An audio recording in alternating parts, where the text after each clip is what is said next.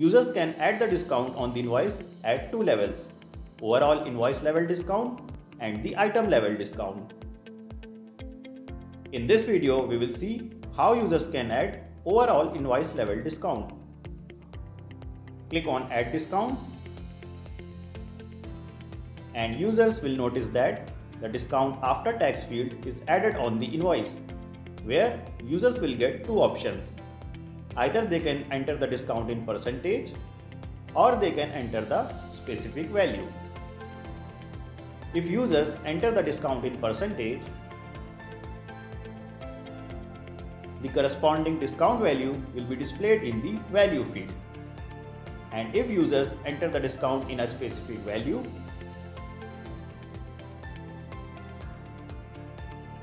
then the corresponding discount percentage will get auto-updated in the percentage field.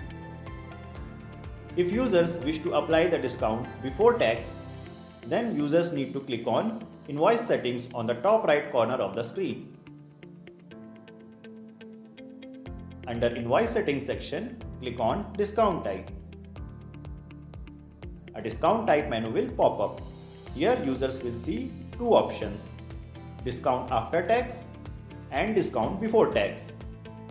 We have already selected discount after tax, so discount will be applied after GST. If users select discount before tax, then the discount will be added before GST and it will get distributed among all the items added on the invoice.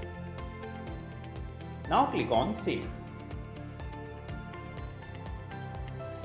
Click back to the item details section, and users will notice that the discount is going to be applied before tax. Similarly, here users can enter discount in percentage or they can enter the specific value.